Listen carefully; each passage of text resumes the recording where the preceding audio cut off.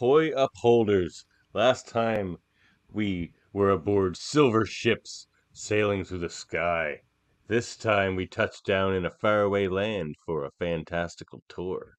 We'll be tripping around Toontown, communing with spirits, and dining with royalty.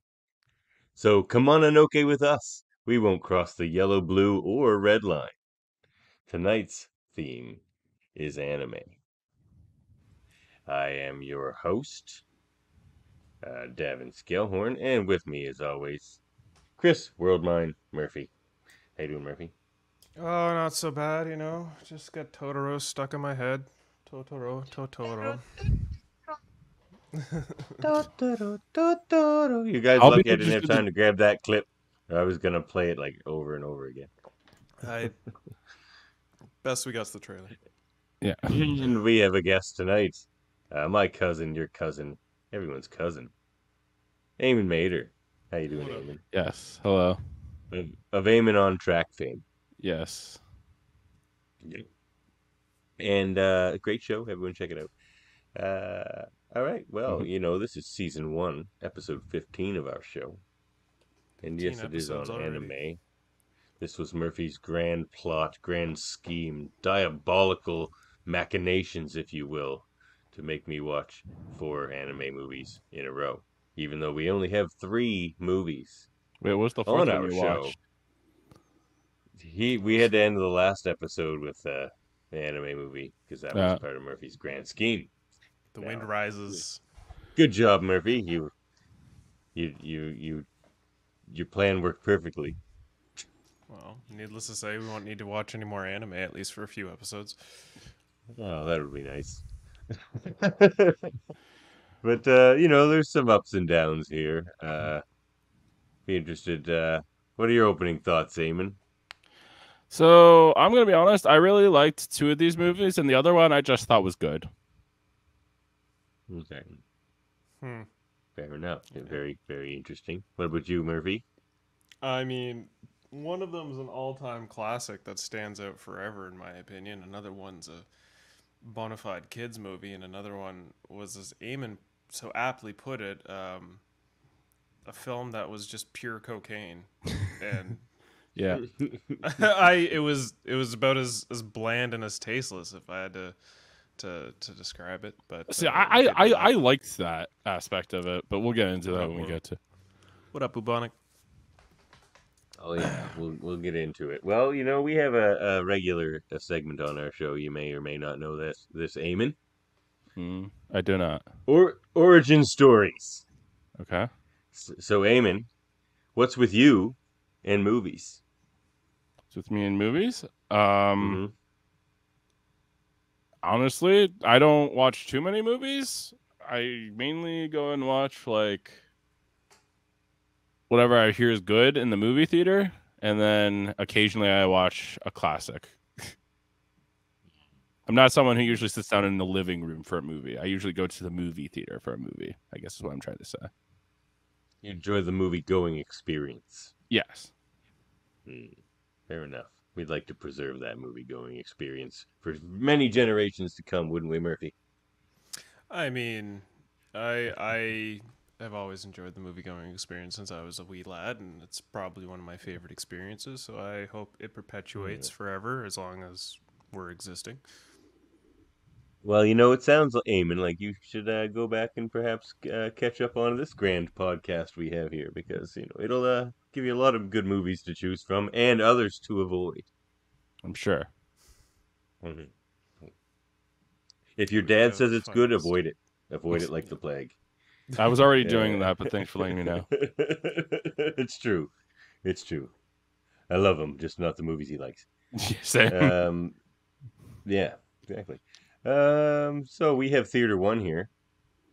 My Neighbor Totoro from 1988, starring Chika Sakamoto, Noriko Hidaka, and Hitoshi Takagi. Takagi? I might butcher some of these Japanese pronunciations, and I apologize. How do you pronounce this director's name, Murphy? Hideo Miyazaki. We've got 2 Ghibli films tonight. We do. The first of them. Yeah. Yes, and we had one last episode as well. Yep. We ended with a Ghibli film, and we're starting it off with 2 Ghibli films with My Neighbor Totoro. All right. Totoro. I just think this movie is. Let's get some trailer. Jump aboard. It's the good time fly high fantasy you've been looking for. It's a journey that will take you to heights you've always dreamed about. Hang on tight to My Neighbor Totoro. They're furry. They're cuddly. They're huge. And they're Huge and loud. cuddly. And most of all, they're lovable. And there was a little one, and one this big, and a great big one. But to There's grown-ups, a great big one. You Totoro. believe me. they're invisible. The It cat was fun bus. watching this film because it's like you can see the building blocks of basically all of Miyazaki's films. All of Miyazaki's films and all of And your neighbor Ghibli's is films, a if we're being completely magical honest. Totoro. It's the fantasy that's bigger than your imagination. You'll never I don't forget know. your My ride on a imagination's 12-legged cat pretty bus. big. It wasn't an umbrella he took I with mean, him. are you telling me you can honestly It's say you the thought of a cat roller bus? coaster thrill of a lifetime. You'll laugh No. with A cat bus Totoro. feels like it would be something straight out of Harry Potter. Listen, I've been high, but I've never been cat bus Best of high. all, you'll fly with Totoro. You just aren't trying hard enough. Time you were small, you dreamed of adventures this tall.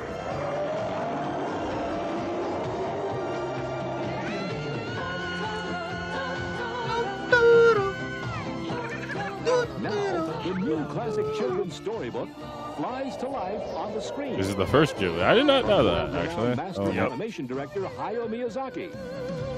An Hayao. animated adventure for children of all ages. My Neighbor Totoro. yeah. I mean, this is the first. Kokomo Show No, this is production the from second Ghibli I District watched. Coma Films. So I was actually originally going to nominate the first movie I watched, a Ghibli movie, which was Spirited Away. But that's a 2001 movie, so I couldn't. Because I was taking Davin's pre-2000 spot. But this one is also still really, really good. But I will say, I just think this movie makes me feel like a child. It makes me feel like a kid in all the best ways, even as an adult. Like my first time watching this was as an adult, and I totally felt that feeling of this childhood wonder and liveliness and excitability and adventure and highs and lows and everything in between, kind of. Oh yeah, it's got that like pure childhood imagination behind it. You know, it's these kids that want to believe in forest spirits and chase and run around with them and fly through the air and all these wild little psychological adventures, which they don't quite say. Oh, is it a dream? Is it what? Like, it's very blurred the lines. This film, when it comes to stuff like that, but it's a classic. It basically started a whole studio. This movie of like strengths and weaknesses for me. Like, its strengths are, its visuals are nice, but not don't blow me away. Like the way the creatures in Totoro look, it's just a little basic and not particularly eye catching. It does have. I like that it has a positive ending, even because it is a kids movie. It is kind of sad at times, and you're just like, yeah, this is kind of a weird, depressing kids movie, but it is actually kind of a happy ending. But the weaknesses of it, like I think the strength of it it's like more adult themes. Like I don't know. I feel like this doesn't know if it wants to be a kids movie or an adults movie. That's interesting. I don't think I could put a kid in front of this now, like a 4-year-old or a 5-year-old, and have them sit through it and enjoy it. I think they'd be pretty bored. Like the adventure and fantasy elements are probably like 5 minutes total. I think the first thing I said to Murphy was that movie could have been 5 minutes long. This is 25 minutes long, but yeah. 25 minutes long? Yeah, like And I felt that watching it. There's a lot of just drawn out scenes, and I get it. They're just trying to like capture childhood, and it does that nicely. But as far as like a narrative in just a movie to sit through, I found it was pretty slow, and it didn't do a whole lot. Didn't say a whole lot. It's messaging as a whole at the end, which I don't think a kid will clue into. That like you know like joy, like tragedy is mixed with joy and joy is mixed with tragedy, and like that's life. That's But interesting like because the I kid's think not gonna get that that. this movie has a message for kids and adults, but it's also the kind of message that if you watched it as a kid and then watched it again as an adult, you would have a totally new layer of movie to understand. I kind of agree with that because I remember watching the film when I was a bit younger, and it not a lot stood out, just like the more fantastical stuff, but the more nuanced, reality based of the whole film, it kind of glossed over me as a kid, and as a grown adult now, I kind of like could read those nuances a bit more, and it fleshed out the whole film. Watching it as a second time, so I Yeah. mean, I get the idea. Like it's kind of aimed towards being a kids film, but it's a deep kids film if it is a kids film at all. You know. So yeah. Yeah, I think that's where it fails. It's not quite a kids film, and it's not quite a movie for adults. It's just stuck in the middle somewhere, and it left me just kind of like a bit bored. Well, let's get into the plot a bit, shall we? Yeah. So, yeah, My Neighbor Totoro from 1988 tells a heartwarming story of the Kusakaba family from Satsuya Kusakaba, which is played by Dakota Fanning and Noriko Hidako, and her younger sister Mei, played by Ellie Fanning and Chika Sakamoto. They move to a rural village with their father Tatsuo, who's played by Tim Daly, or Shigatsato Ito. Shigesato Itoi, the creator of the Mother games. I'm sure Yes, most people know that, if you know that, but yeah. Anyways. And Mother Yasuko, which is played by Lia Salonga and Sumi Shimamoto.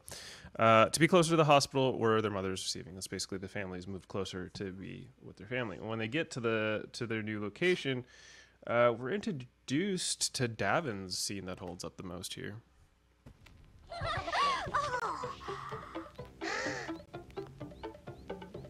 What a lot of neat old junk! You think it's haunted? Maybe it is! A boy! Come on, I better convince you around the house! Hey, wait a minute!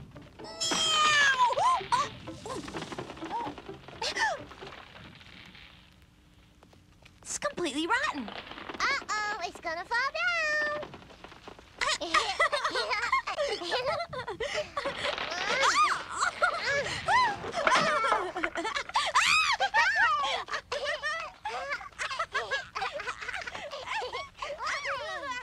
This bit got me. I can't believe they put that in the movie. Wow, May, look up. What? Up there, look. Mountain. What a tree. It's giant. Well, that wasn't the scene I meant, but that's fine. Well, you said the one they were running around. Is that not the one where they were running No, around? there's like a scene, probably like the very next scene where like the father's doing something in the kitchen. Oh, yeah, And very similar that scene. little girl's just running back and forth in the backyard behind him, and he's just like ignoring it all, but she's just like losing her mind. That's And the most. pretty That's the funny. most. That's your future, by the way, Davin. When your kid grows up, that's gonna be your existence. She does that now. That's her right now. That's why I picked that scene. So Yeah. not the right scene, but that one was fine. All right. Well, this is why I encourage you to give me time codes with your scenes instead of just a very vague description. You're lucky otherwise. I watched these 3 movies. I couldn't go back again for time codes. Well, just if you think you see a scene, just pause it and check what the time is. That gives me a better idea. Anyway, You didn't though. I was expecting like a better scenes the entire time. That doesn't happen. As Sasuke and Mei settle in their new home, they encounter a mischievous acorn-loving creature known as a soot sprite. These small, black and fuzzy spirits playfully interact with the girls and add to the magical atmosphere of their new surroundings.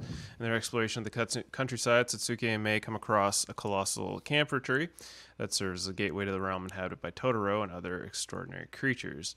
The mother probably has tuberculosis.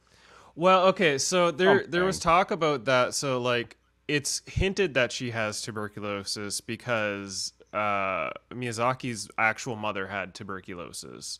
And if it's the time frame, like, so people got back in those days. Yeah. And basically because of that, you know, he wrote the story. It's basically like a small biography of his own life, but he didn't write it so it'd be two boys, because like him and his younger brother, he wrote it as girls. He says it would be too close if it was, you know, the other way around. But yeah, so the girls, you know, they where was I? So Right. it's even hard to kind of explain the plot of this movie. I really think you just got to watch it, because it sounds so much, I think it sounds so much boring than it actually is. So yeah, Totoro. Not a lot happens. That's why, like, it doesn't. The description doesn't work well because not a lot happens. It's like the girls run off. They grow some corn. Really they get Totoro gets them a cat bus because the little girl runs away. This is my favorite scene, basically, in the film. Plot. Yeah, of course, this is an iconic scene.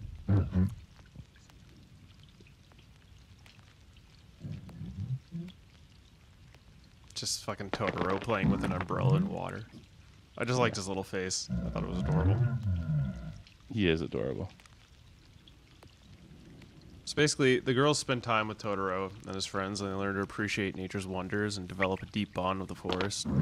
Totoro becomes a symbol of joy and imagination and the spirit of nature. The sisters' encounter with Totoro and the other magical beings help them cope with the challenges the family faces, especially their mother's illness.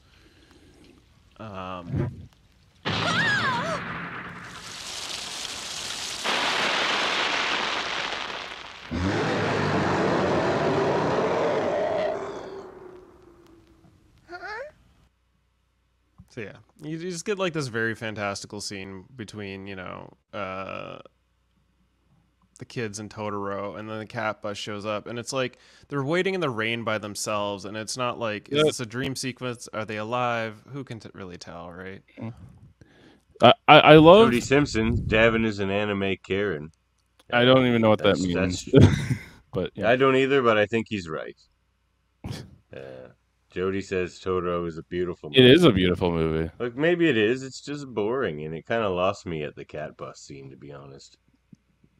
I can't believe this. Like, I'm just like, I don't know what's happening. You gotta go back. The Totoro.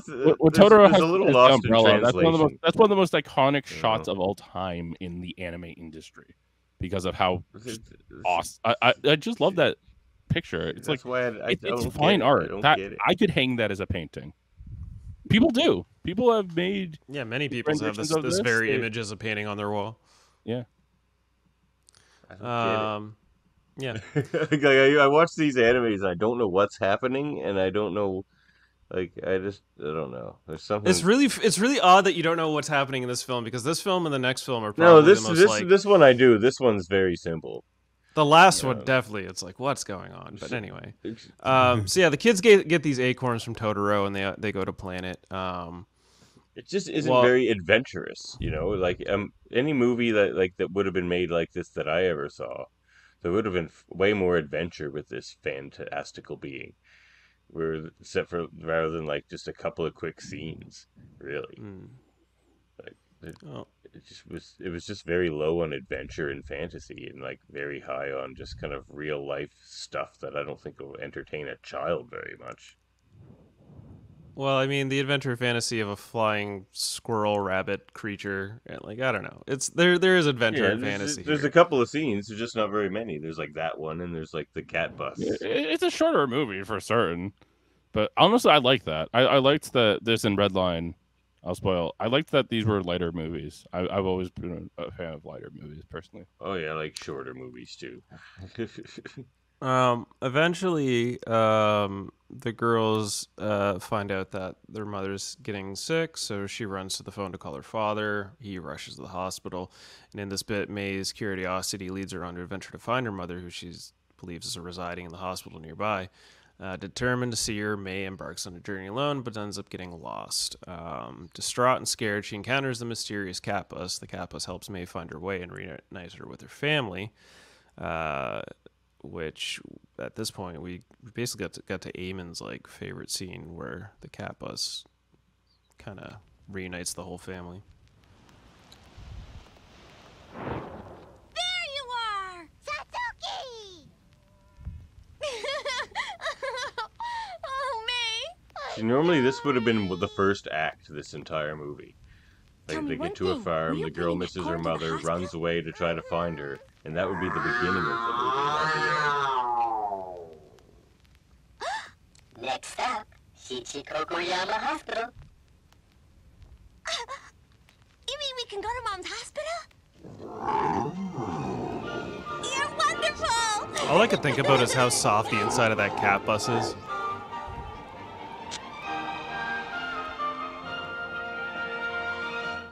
I see what cats It was eat all and because of my silly cold that the otherwise hospital sent you that ingest, and telegram. I wouldn't want to be on the grief inside it of a must have cat. caused all of you.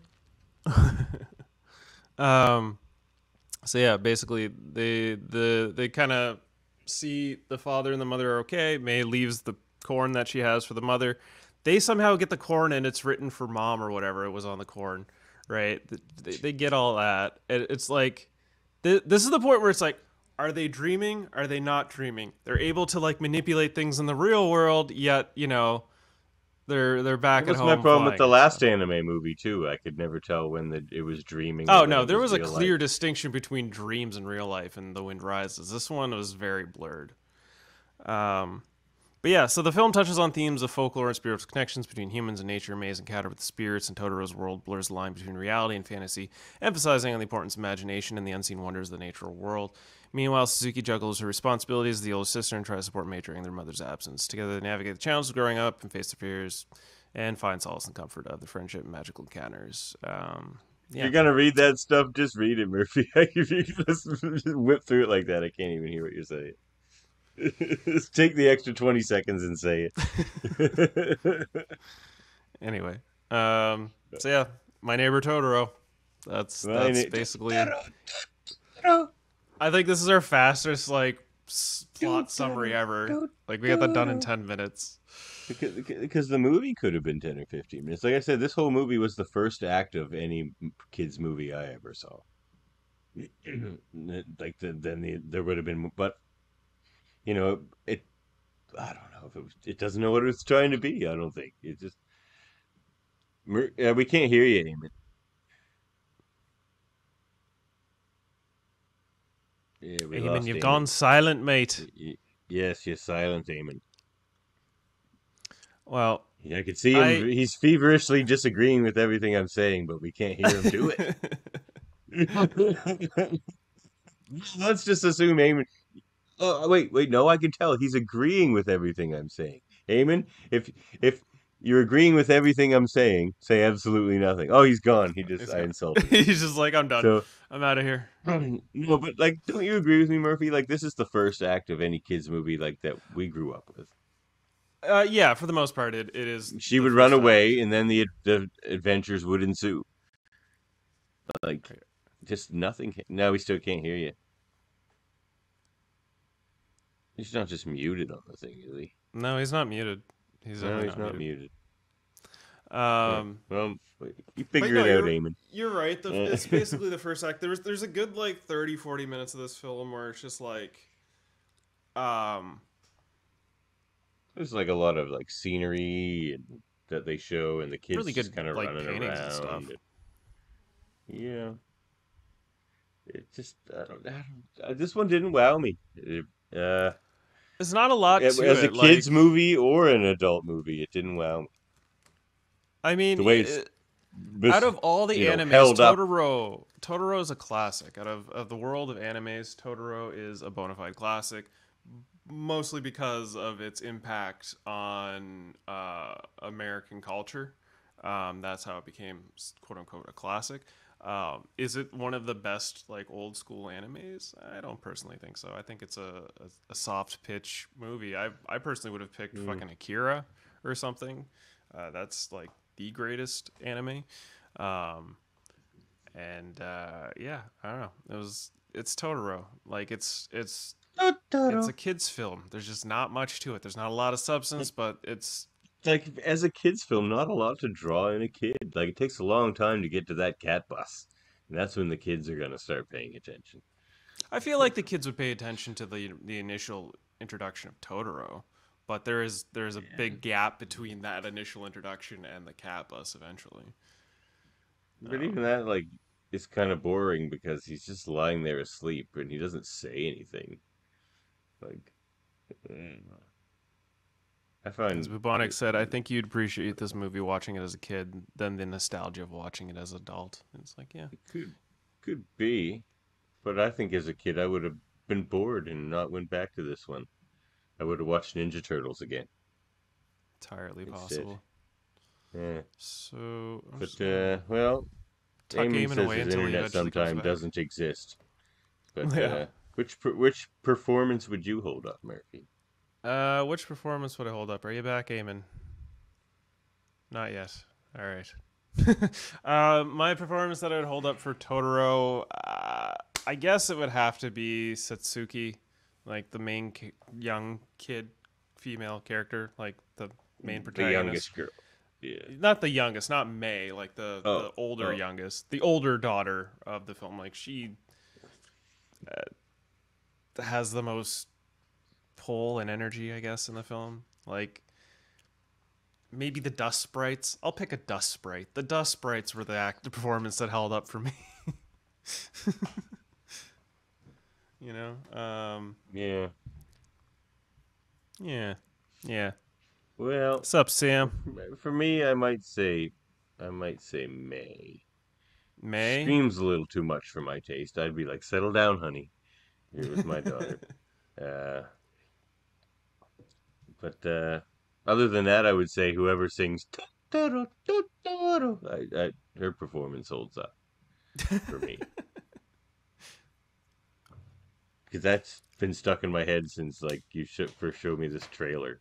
It's true. It's true. I was half tempted to take the intro and just replace the music with the Totoro, Totoro, just think for you this one should've. episode. I would have, but if I had an extra like hour or two, maybe. It's a lot Well, of the work putting this setting thing and together. aesthetic. Beautiful. Like the setting and the stack is just beautiful. It's very 80s. You can even tell by the style of clothing that everyone's drawing in, like being drawn in. Like the dad's very it like takes place wide in the pants and 50s. stuff. Is it the 50s? It's the 50s. Yeah, it's post-war. Oh. Or else didn't- tuberculosis wouldn't be an issue. Not in the 80s. Okay, yeah, that's fair. I didn't really get a time frame or reference of time Yeah. frame when this was. Yeah. I just kind of was like, It's yeah, the those pants are very. It's definitely the 50s. Yeah, Yeah. I enjoyed it. I thought it was beautiful. Gorgeous backgrounds. Yep. Very lovely countryside. Yeah, I liked the kind of background painting and artwork a bit more than the foreground stuff. Because, like I say, the Totoro design kind of bores me. I don't find him like adorable or cute or anything. It's just a circle with the two eyes and a mouth. Like it's something a kid would draw, which I think is the point. It's Yeah, supposed to yeah. look like a kid's drawing because it's a kid's imagination, and I think that's clever. But it's just not an intriguing character design. Yeah, I think it was. They went through a few iterations to become approachable, if you will. Ultimately, Well, they probably wanted something to be kids could draw as well. yeah. So, what's up, Eamon? You're back? Oh my, Eamon's volume's really. Hey man, have you tried turning it on and off? What does they Did say you on plug that it IT? in? Did you turn it on and off? If you plugged it in. Yeah, plugged it in. Turn it on and off. Well, yeah. So the setting very good. Heyman, you can just text us your answers to all these questions. Give us a thumbs up if you like the setting and aesthetic. You like the setting and aesthetic, Heyman? Yeah. Well, yeah, he likes the setting and aesthetic. Yeah. All right, let's get to some delicious morsels because I'm a tad peckish myself. Okay, well.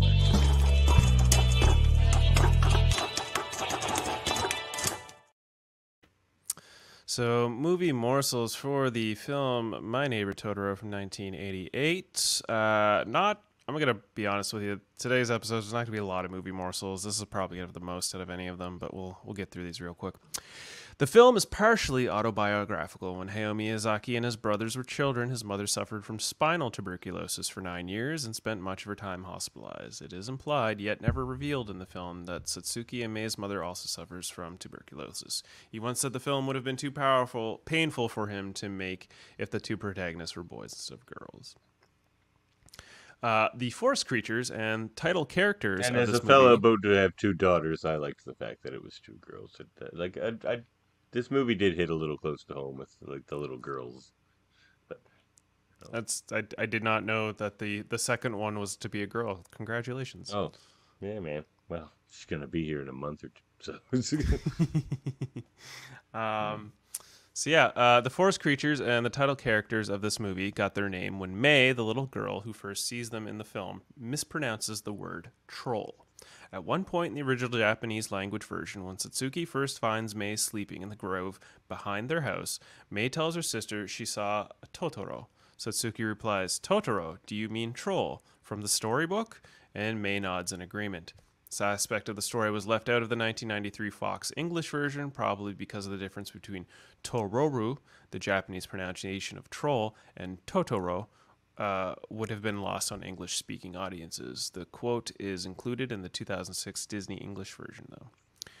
And that being said, I think there's a few things. Like, I always seem to not enjoy animes as much as everybody else and as much as I'm supposed to. And I think there are some times where, like, the jokes aren't coming through on the dub or the subtitles or, like... Yes, because you know what? On Redline, I tried to watch the dubs and I couldn't do it. It was too distracting between the art and the words, so I just went for the subs version I tried to watch subs and then I couldn't do that because it was too distracting, so I went for the dubs version. It was far more easier to watch, but the dialogue was vastly different because I was still getting subtitles for the Japanese version and the lines were like kind of close but not exactly. So it's a lot gets lost in translation, which is generally why people are like watch subs over dubs, because you're getting the full context as opposed to a dub, which is just like anglicized, speech. See, that was the opposite with what I had with Redline. So for Redline, I was watching a dubbed version, but I still had the English subtitles on beneath it. So in the dub, they clearly just kind of went with it a bit and maybe didn't go exactly word for word, and they just kind of made it more colloquial English. Whereas, so it didn't match the subtitles below. The subtitles below was just all very matter of fact what they say, like summarized versions of what the actors were actually saying. So it's just is that what I'm always getting with subs? Like, they kept like touching on like the talent or something like that. It kept saying the talent in the subs, but they would never say that in the English version. But again, we're diverting. So, final movie morsels for this one. The movie initially did not do well at the box office, and it did not break even until about 2 years after the release, when the stuffed dolls based on the King Totoro character hit the shelves. Merchandising, baby. Tickle Me Totoro, is it? Yeah, pretty much. It was Jeff Hand's Tickle Me Totoro season, and they got big plushy Totoros, and the kids were all about them. And like, there's a store down on Bloor that like has them in window displays. My Neighbor Totoro was released as a double feature alongside Isao Takahata's film Grave of the Fireflies. The contrasting themes and tones of the two films created a unique cinematic experience for audience. I don't know this film, and I'm going to look it up at some point. I actually did some research on that, so I can tell you. So The Grave of the Fireflies is a World War II movie, and super depressing. I haven't seen it, but I saw the trailer. So they had a World War II film in conjunction released with a child's spirit film. Yes, and theaters were allowed to play them in whichever order they wanted. Now, Wild. chronologically, it should have gone Grave of the Fireflies because it's a World War II, and Totoro was post-war. And then it ends on a happier note, but I believe most theaters went the other way around. And people are all just like, ha ha ha, Totoro! Oh my god, at the end! Like, and then, It's like left Watership depressed. Down all over again. Yeah. Yeah. The film's success led to the creation of the iconic Totoro bus stop in the Aichi Prefecture of Japan. The bus stop, designed to resemble the one in the film, has become a popular tourist attraction for fans of the movie. And the final movie morsel, the sequence where May gets lost attempting to deliver an ear of corn to her mother includes her sitting by a row of statues in Japan. Such statues represent the Bodhisattva Jizo, the Buddhist deity who is the protector of children. Thus, the effect... Gita? That might have been it. Bodhisattva. Bodhisattva. Oh, I don't know. Yeah. So the effect Hayao Miyazaki is conveying is a subtle reassurance to the audience that May, although lost at the moment, is otherwise in no immediate danger while her sister is coming to her aid in the cat bus. Cinematography by Hisao Shirai, edited by Takeshi Seomo, music by Joe Hisashi, release date April 16th, 1988, running time 86 minutes, budget of $3.7 million, roughly 500 million yen, and a box office of $41 million. I guess we lost Eamon. Eamon, if you're there, pop back in so you can give us a thumbs up for your hold up vote. Anyway. Yeah, he's not here at all. I don't know. No. All right, so rewatchability. What about you, Murphy? You, as someone who has rewatched it. Oh man, if I rewatch this again, it's probably not going to be for like another 10 years, and if I have a child with that child. Otherwise, I probably don't think I'd rewatch this film again. Like, I can't see myself going out I of don't the way. think I'll show this one to my daughters. I mean, and if I do, it would just be to see if it bores them. Yeah. But it's not that I think it's bad. I just think it's I think, but you might have said it best actually. Just a bit of a softball. Yeah. Bit of a Yeah, it's a first softball movie, kids kind film. of bit of a right? softball. Yeah. Murphy, and I think what did Jody say here? Which I thought was interesting. Oh yeah. Roger Ebert said, "It is a little sad, a little scary, a little surprising, and a little informative, just like life itself." And I think that sums it up, Jody says. Well, Jody, I think all those things are probably all true, but as a movie, it was just kind of boring. A bit of a softball. And I don't know. I didn't get the scary. I mean, Other there than, was a the thought there of was losing your mother, like losing the family member, like that's. Scary. I suppose the scary part is like when May's off running by herself and they can't find her. Yeah, And that kind of stuff, I guess. that's probably really the only little bit of scary. You know, a little bit indeed. Well, all right. The big question. Yeah, we gotta get Eamon's vote at some point. But does it hold up, Murphy? Yeah, it does hold up actually. Like, even though it's not a film of substance, as a piece of art in and of itself, it holds up, and I enjoyed watching the film. Like, so it holds up. I'm actually going to the almost complete opposite of that. I think it is a film of substance, somewhat, though simple. Simple substance, yeah. I wouldn't But I don't think it does. I don't think it'll hold up. If it's a kids movie, I don't think a modern kid is going to enjoy this movie. And I didn't really. Just a few scenes that with the little girl made me smile, but other than that, and I like that it had a happy ending.